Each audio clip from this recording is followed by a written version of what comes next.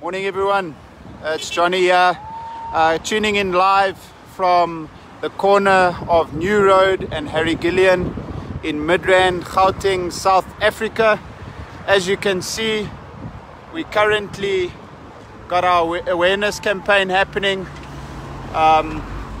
Great turnout today, and we're going to obviously create a lot of awareness. Now obviously the main aim of the Move 1 Million is to unite South Africa and the world, build up the awareness for the 5th of September, where we want to unite everyone, to end the corruption that has been taking place during, the number of years, and especially during this lockdown period.